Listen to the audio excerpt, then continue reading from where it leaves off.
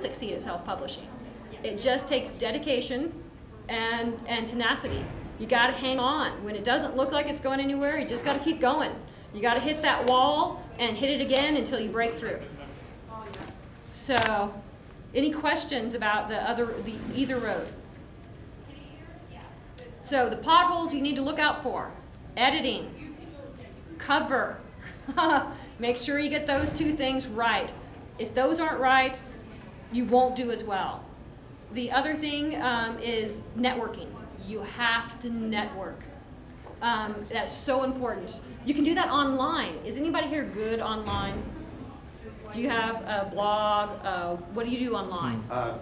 Just MySpace and Facebook mostly, but I do like contact authors, stuff like that. Get on their Facebook pages, email them a lot, just to kind of almost, e-smooze with them. That's good. So you should pick those authors that you're schmoozing with and make yourself and get funding to go to a convention. And then when you show up, they'll put your name or your face with the name and the stuff you've been doing. And that's a great way to preset the stage for a con visit. So whatever authors you have, go to their website, see where they're going, meet them at a con. But how about websites that get traffic? How many people have any kind of following online? Start working on that first. Go to forums. Who remembers the forums to go to? Goodreads. It's one word. goodandreads.com. Got to go to that forum. That's going to be an awesome place to start schmoozing with readers, because you need those readers to read your work. And also, at Goodreads, they have reviews, so you can get reviews right away of your work. So they have reviewers. You can also, if you're not ready to publish yet, you can get people to read it and critique it. So, oh yeah, I almost forgot. Okay, this is a good one. There's a place called anthonomy.com. AUTHONOMY, autonomy.com. This is a website from the Penguin Group, one of the big Fat Five. Doggone it, without my notes, I don't know what they are. Write down the big Fat Five. Big Fat Five publishers, look them up. Now, autonomy.com is a great place to go to perfect your work and to get noticed. You can go there and you can post one chapter at a time. And once if you work your way up in their polls, people rate you. If you can get to the top 5, an editor from Penguin will review your work. So that's a way to get out of the slush pile. So autonomy.com. The other thing on the other road to publishing you have to be aware of: if you want to go with a big publisher, not very much money. Does everybody remember that from last time? Yeah. It's not very much money. They don't do anything for you. They're not going to give you so much as bookmarks to go with your stuff. No business cards. They're not going to give you a lot of help, so you're going to have to do a lot of this yourself anyways. And you'll still need a website. Sometimes they sponsor your website, and they will put a website up for you, but that's about as far as they go. So any questions? Why bother going with the big Fat Five? That's why I self-published. But because I can't get into every store in the nation. That's true. But even if you're in every store in the nation, how do people know you if you're not a well-known name? If they won't advertise for you? You got to hope that how many of you been to a bookstore? Any of you been into a bookstore? Okay, when you go and look at the shelves, what do you look for? Yeah, 5-minute warning, but truthfully, you could probably get away with 10. Okay. What do you look for when you hit the shelves? Authors you know, right? Authors you've heard about. How many of you go into a bookstore and browse and say, oh, look at this interesting book. I wonder who this author is? I do. 2? It's a disease. 3? So it's not as many. It's half and half. So 50% of people will actually look for you. So it can be a tricky thing to do. And you just got to hope that you hit the market right and people are interested in your work. So any questions? We only have 5 minutes left. I have a question, but it really goes more with the class you had yesterday. That's fine. If a book is written, and you've heard, you know biography and autobiography. One is by somebody else, one is by themselves. But what if it's an autobiography but done from another person's point of view? How do you go about? You can do it from third person. It wouldn't be really, third person is like a nameless person, isn't it? Mhm. Yeah. So what if it's really from, say, another person that knows that person? I don't know. But they're not actually writing it. Yeah, I do not know that much about biographies. I apologize. Okay. The only biography I've ever done is my bio, on the back of my book. That's as far as I've come.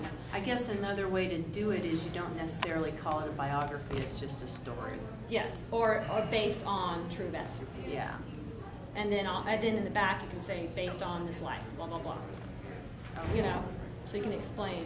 Because a true autobiography or biography, you can't always name everybody that's involved in that person's life, because then you've got to go to each person, unless they're dead, Yes. and get, and even then sometimes you have to go to the family to get permission. Would any of you like a tip Yeah. on other things to watch out for in your books? Yes. Okay, is this what you came for? Okay, here's a tip that I haven't given you yet. I use things in here like Klingon cloak and laser fire and Superman. Apparently those words are patented or copyrighted or something. Yeah. So if you do that in your work, you have to have a clause, an extra clause in your book. And this is the clause. Do you want to hear it? Yeah. Let's see, it says, all trademarks and copyrights mentioned in this work are of fiction, or in this work of fiction, are the property of their original owners. So in other words, I'm using the name, but I claim no ownership. All the ownership belongs to them. Okay. So it's just a brief mention. So you have to have that in the front of your book so you don't get caught for their little impingement rule. And as long as it's not a major thing in your book, okay? If I named the handsome prince Clark Kent, and my main character was Lois Lane, and then I started talking about Superman, probably would have issues. But since just one of her spells is the Superman spell, and it mentions the movie, and in her wording, and then after that her keyword is Superman for the flight spell, that's limited. She only uses the spell 3 or 4 times, you know, it's and you sporadic. still left it with ownership. So if you borrow anybody else's terminology, make sure you put that in there. And you would be amazed at what's patented. And so I was shocked to hear. So my first book doesn't have that clause. But there's only 1,000 out, so I think we'll be okay. I don't think they're going to sue me over the $7,000 I made off of it, or $2,000 off the No, books. it's not worth it for that. But if you do make it big and they want to go and publish millions of those along with a whole set when you're done, then you might have to go back and reprint that first page with the next 1,000. Well, I already have, Yeah. so it's already been reprinted. Right. Any other Okay. questions? Good point. Nope. An odd reverse question for you based on what you said with editing. Again, I've read through several published books where there's main publishers, and I've noticed entire paragraphs that shouldn't be where they are. Yes. So, Nobody how is to get perfect. around that? No one is perfect. That's all I can say. Is that editors are fallible. I do that all the time. These people thinking, oh man, I gotta call that guy. Yeah, you How know. could they do that? And unfortunately, you know, everybody's fallible. And then you got a proofreader, right? No, most best-selling authors or big-name authors have their book gets edited 6 times before it goes to print. 6 times. So sometimes these things just happen. So And don't expect your printer to catch it. yes. They will not. Okay, everybody want to put They're just print. everybody want to put one in here? Yes.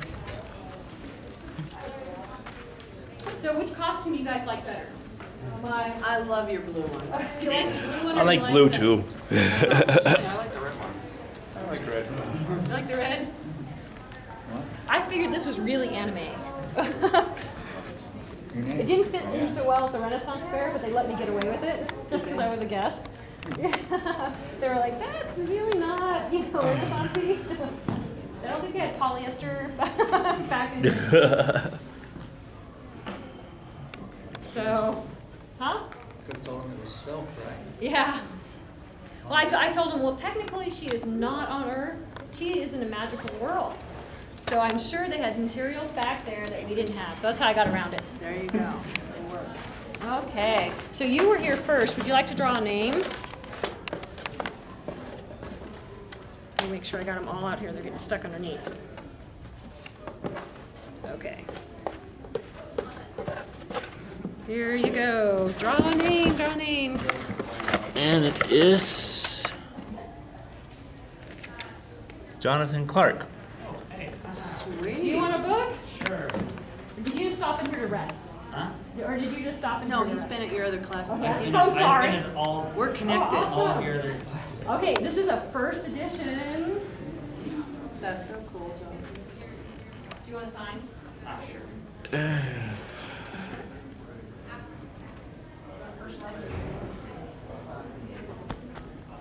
If you'd like to email me for the PDF of the review of the non-typo version, please let me know. Cheap offer. Oh, okay. Is that your son? That's my son. Oh, awesome. So, read her version. Actually, you can read both of them, and it'll teach you a great lesson about writing. I will. And not only that, the main character. Did I tell you that the main character was hated? Well, not really hated.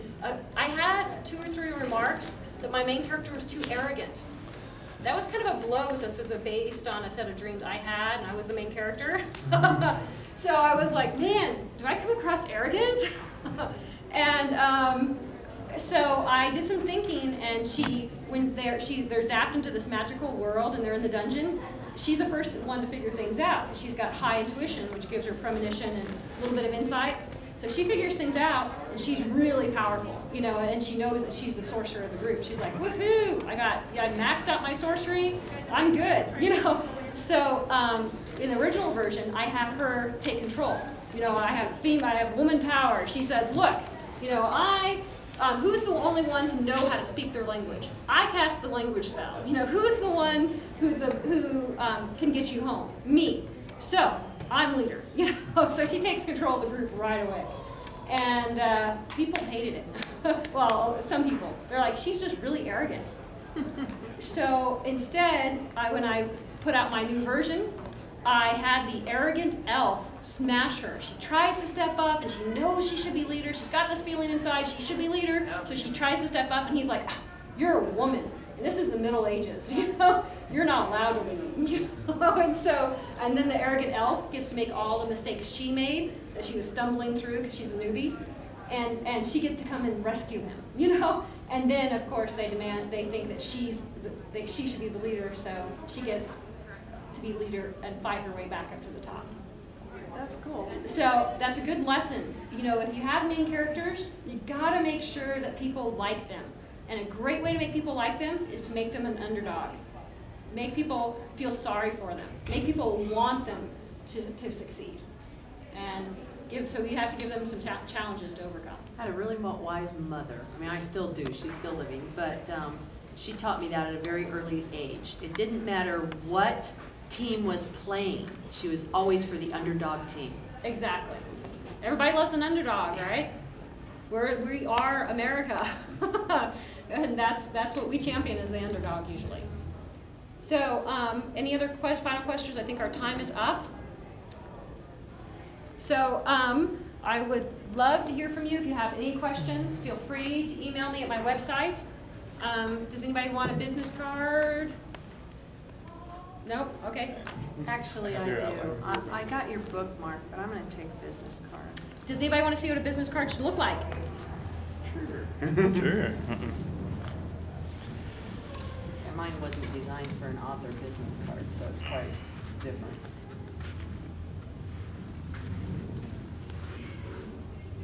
Like, there's nothing on here but your Exactly. yeah. You don't want them to go anywhere but to your email. And Right. see, it's got a nice picture of book 2, so they can say, oh, yeah, this looks interesting. And then when they want your book, they'll know what to look for. Right. Clark?